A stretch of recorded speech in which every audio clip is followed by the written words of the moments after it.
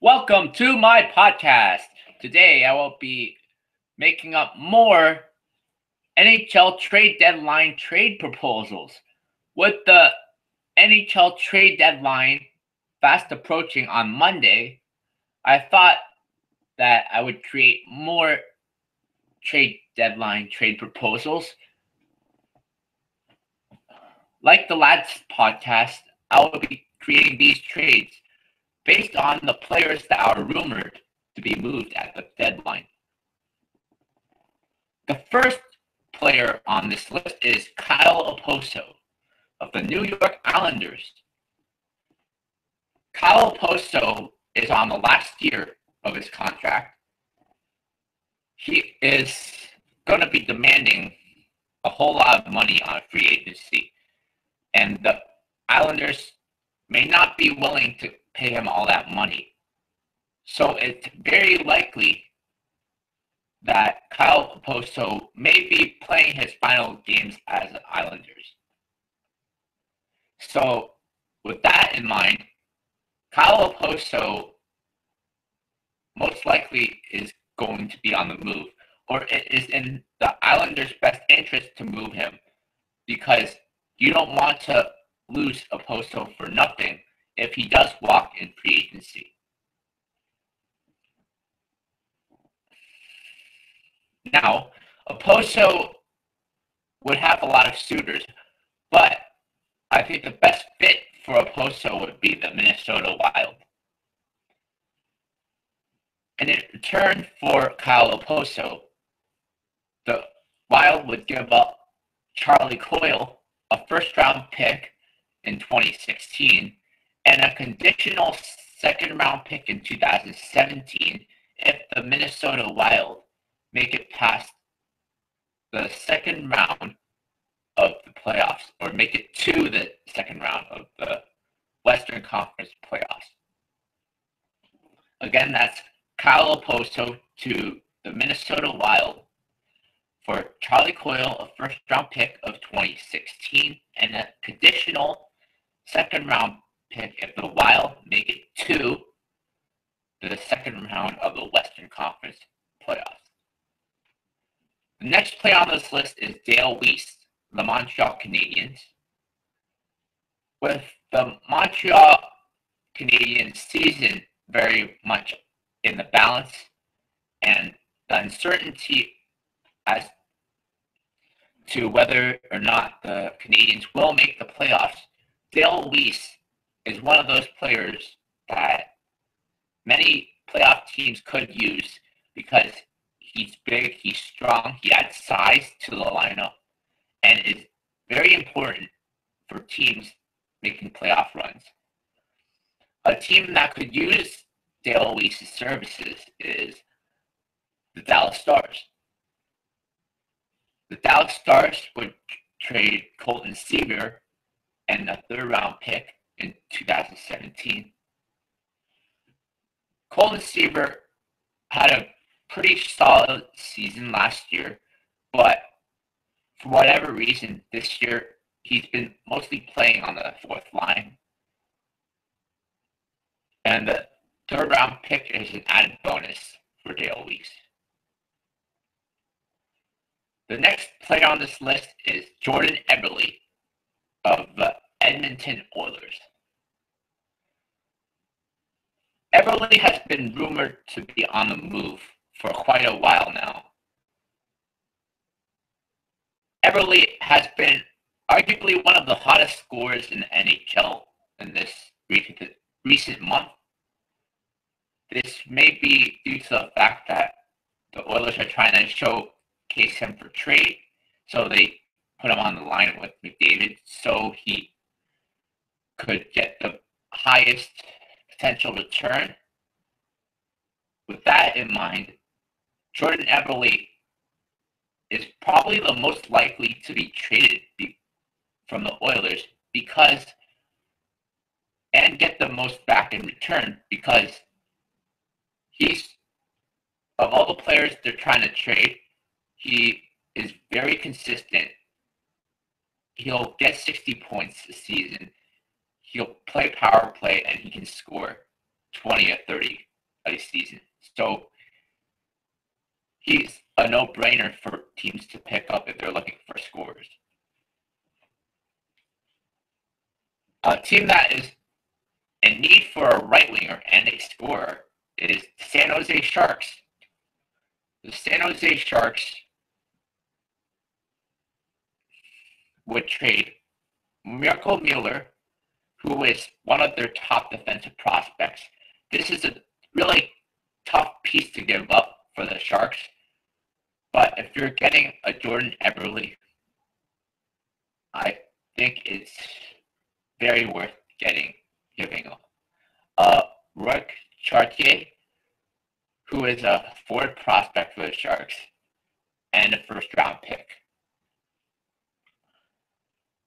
So, in other words, the Sharks would give up a top defensive prospect, a mid-level prospect, and a first-round pick in 2016 for Jordan Eberle, which would immediately help their scoring and help out their top six depth. The next player on this list is David Schlemko of the New Jersey Devils. The Devils are another one of those bubble teams that may or may not make the playoffs. They are on a bit of a losing skid right now. So it is in their best interest to get the most out of the players that have some value.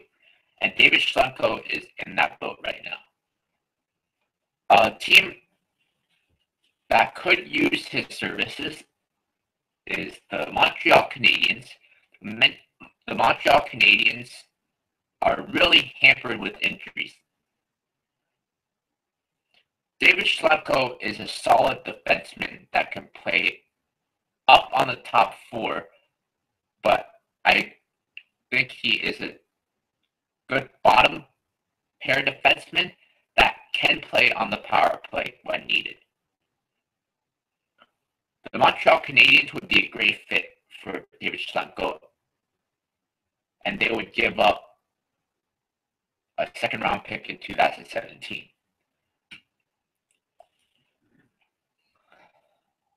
Lars Eller of the Montreal Canadiens is a player that has been rumored to be on the move for a long time. It seems like he's been on the trade block for, I don't know, the past 2 years, but he hasn't been moved. Maybe this is the year he gets moved.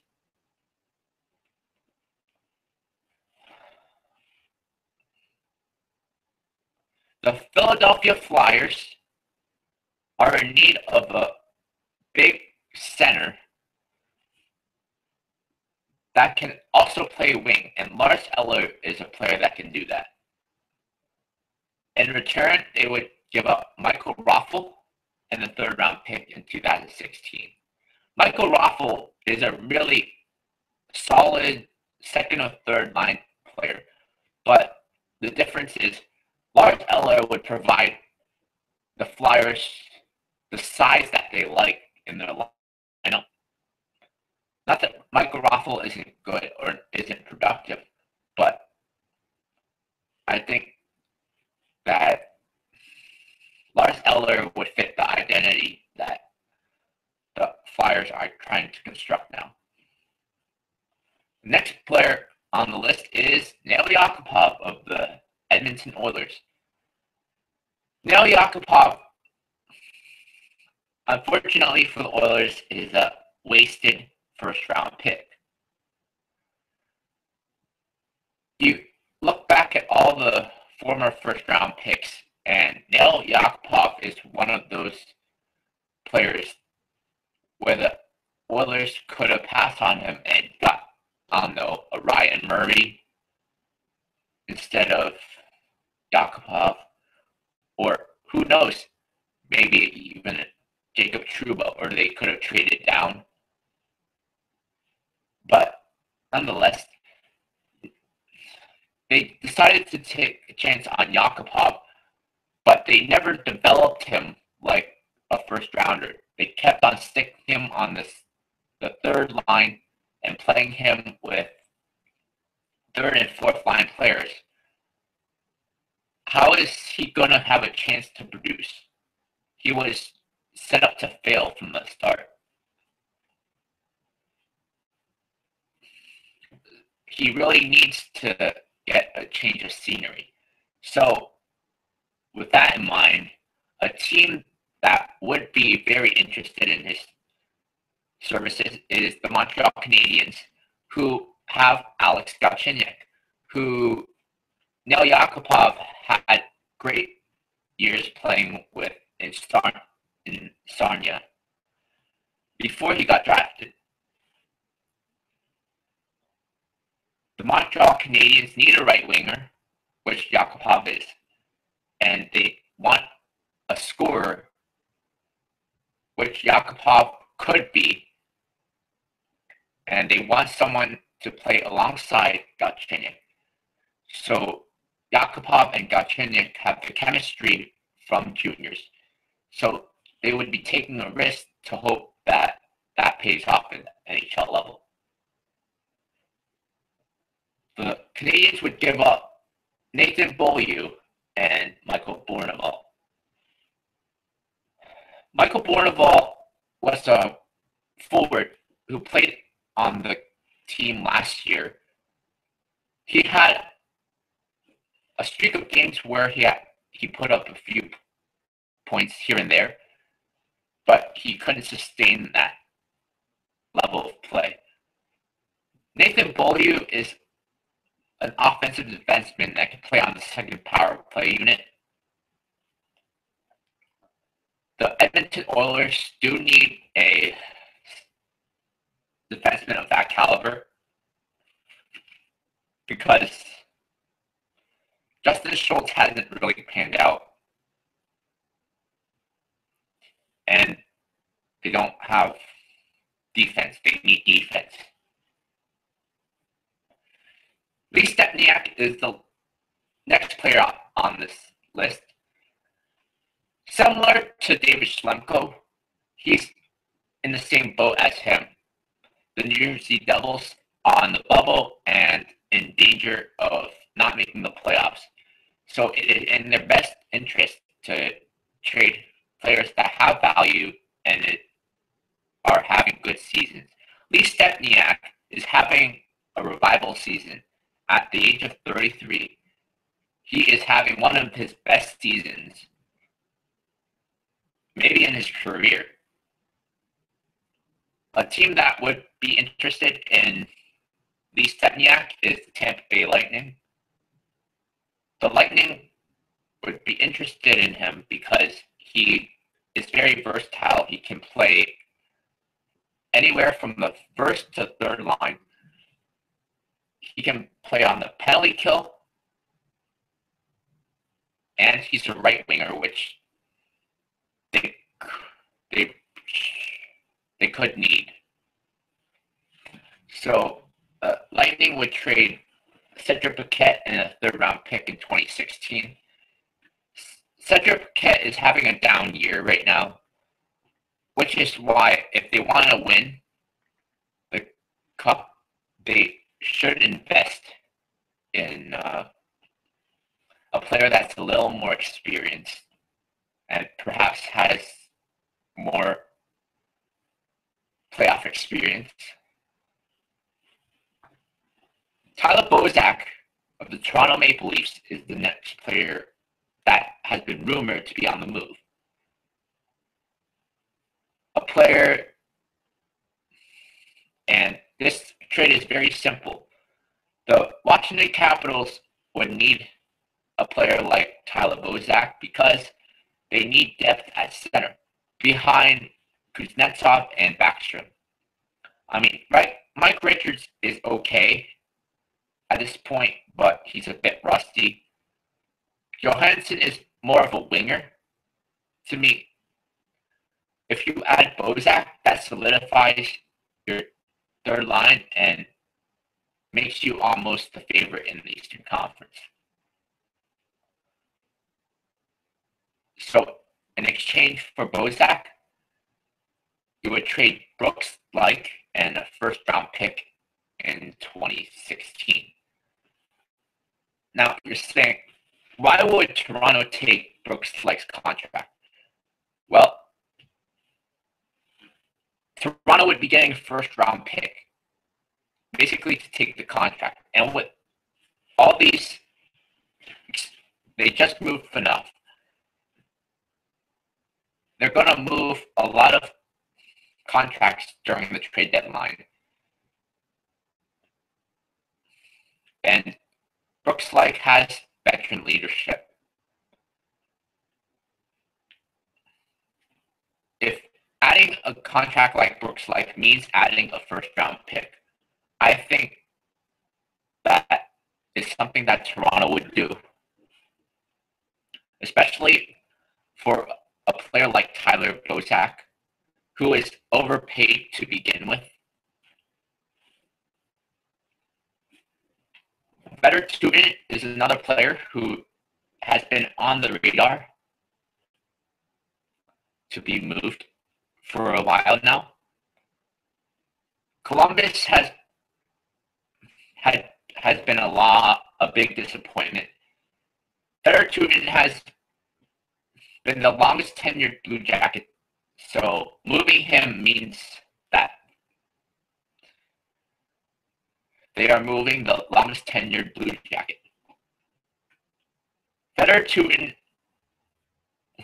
would be needed for a team in need of defense. A team in need of defense would be the Colorado Avalanche, who have been in need of defense for a while. They would trade a third-round pick in 2019 in exchange for Fedor Tyutin.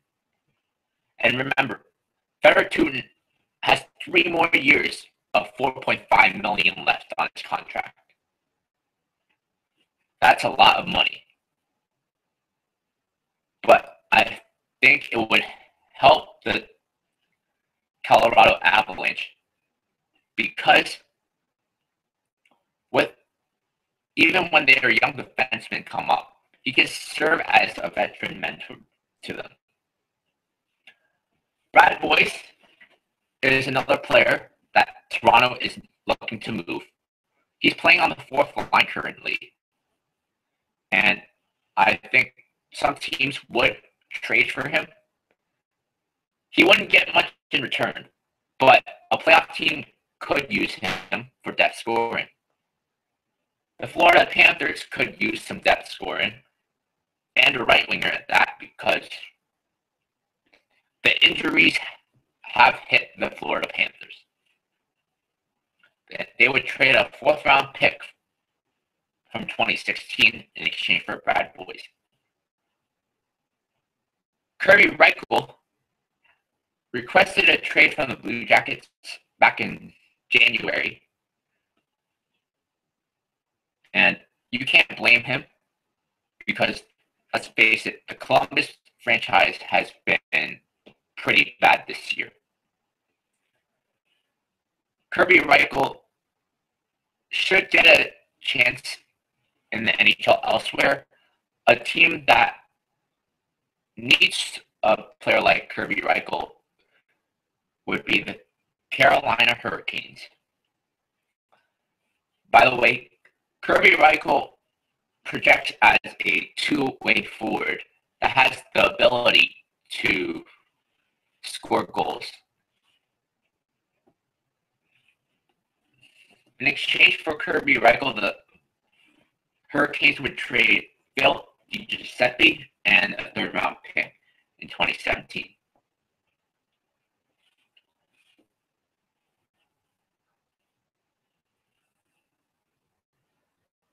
Brad Richardson is the next player on this list. Brad Richardson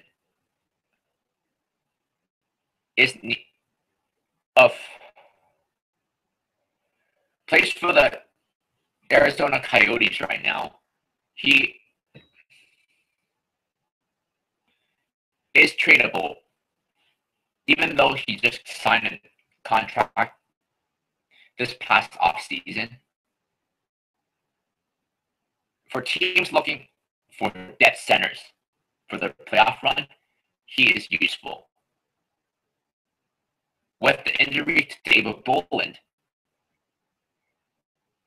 Brad Richardson would be of use for the Florida Panthers.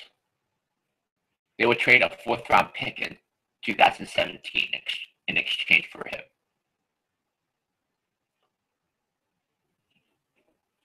I just want to sum up the trades so far that I have made. Dale Weiss would go to the Dallas Stars for a Colton Sceviour and a 3rd-round pick in 2017. Jordan Eberle would go to the San Jose Sharks in exchange for Mirco Mueller, Rourke Chartier, and a 1st-round pick in 2016. David Schlemko would go to the Montreal Canadiens in exchange for a 2nd-round pick in 2017. Lars Eller would go to the Philadelphia Flyers in exchange for Michael Raffl and a 3rd-round pick in 2016. Stempniak would go to the Tampa Bay Lightning, for Cedric Paquette and a 3rd-round pick in 2018. Yakupov would go to the Montreal Canadiens in exchange for Michael Bournival and Nathan Beaulieau. Fedor Tyutin would go to the Colorado Avalanche in exchange for a 3rd-round pick in 2019. Tyler Bozak goes to the Washington Capitals in exchange for Brooks Laich and a 1st-round pick in 2016. Brad Boyce goes to the Florida Panthers in exchange for a 4th-round pick in 2016. Kirby Reichel goes to the Carolina Hurricanes in exchange for Phil DiGiuseppe and a 3rd-round pick in 2017. Brad Richardson goes to the Florida Panthers in exchange for a 4th-round pick in 2017.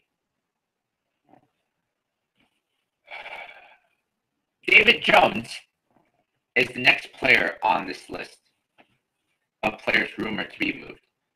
A player that could use David Jones is the Nashville Predators. They are in need of a right winger and depth. In exchange for David Jones, the Predators would trade a 4th-round pick in 2016 and a 7th-round pick in 2017. Nicholas Grossman is a defenseman that would be highly coveted at the trade deadline because he's physical, which is what you need in the playoffs. And he has only 1 year left on his deal, which is very good for playoff teams because as a playoff team, you are looking for rentals. A team that would be interested in Grossman would be the Boston Bruins. The Boston Bruins love physical defensemen, and Grossman would fit that identity. Grossman would probably fetch a 3rd-round pick in 2016.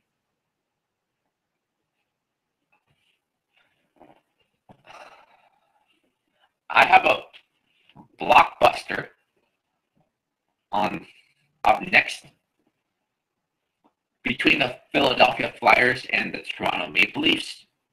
This trade involves Jake Gardiner and Mark Arcobello going to the Philadelphia Flyers in exchange for Matt Reed, Robert Hagg, who's a defensive prospect, and a 2nd-round pick in 2016.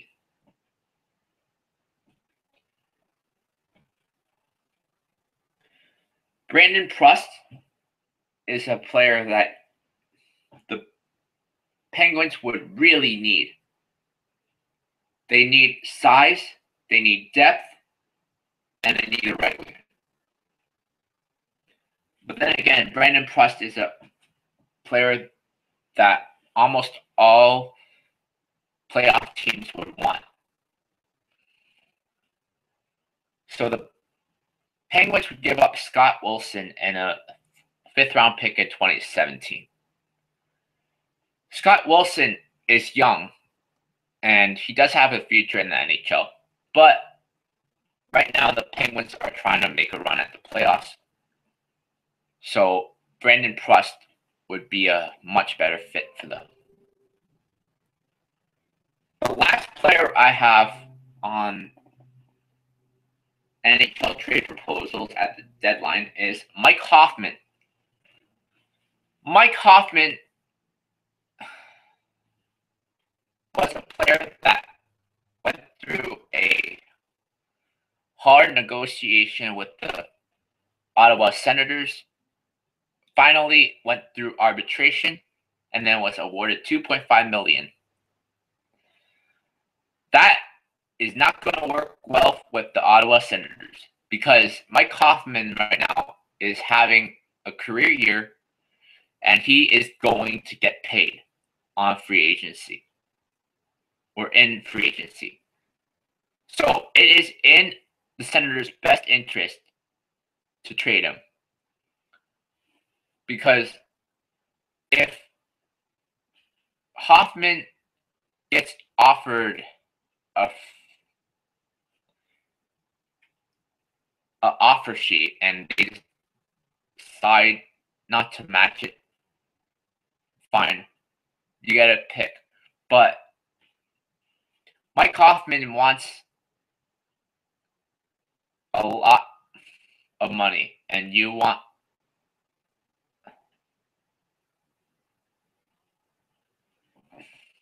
sorry, let me correct that. Mike Hoffman would become a UFA because of his age. He is 27 next year. So he would become a UFA, which is bad for the Senators because Mike Hoffman is one of their primary scorers. So right now, you want to get something for him. You can't let him walk for nothing. That's similar to the Okposo scenario. But the difference here is Mike Hoffman has been underpaid for so long.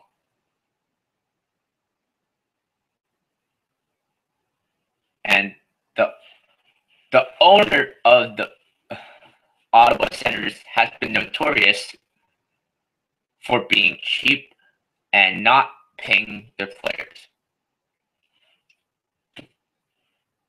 If the Ottawa Senators do not want to sign Mike Hoffman, they better trade him, or else he's gonna walk. A team that would be interested in the services of Mike Hoffman is the Anaheim Ducks. In exchange for Hoffman, they would get Jacob Silfverberg, who they dealt away for Bobby Ryan, and Jacob Larson. Jacob Larson is a very good defensive prospect for the Ducks, but as you well are aware, the Ducks are loaded in defense and defensive prospects, and the Ducks are pretty good on their depth at forward. Jacob Silfverberg is playing on the third line right now, and he's not having a good season. So if you can get up Mike Hoffman for this deal, I think the Ducks would do it. Because Mike Hoffman would instantly help their power play. And those are all my deals that I have. So to sum up my last 5 trades, David Jones goes to the Nashville Predators in exchange for a 4th round pick in 2016 and a 7th round pick in 2017. Nicholas Grossman goes to the Boston Bruins in exchange for a 3rd round pick in 2016. Jake Gardner and Mark Arcabello gets dealt to the Philadelphia Flyers, in exchange for Matt Reed, Robert Hagg, and a 2nd round pick in 2016. Brandon Prust gets dealt to the Pittsburgh Penguins in exchange for Scott Wilson and a 5th-round pick in 2017. Last but not least, Mike Hoffman just fell to the Anaheim Ducks in exchange for Jacob Silfverberg and Jacob Larson. That's all I have for NHL trade deadline trade proposals. Next week, I will be back to sum up the NHL trade deadline.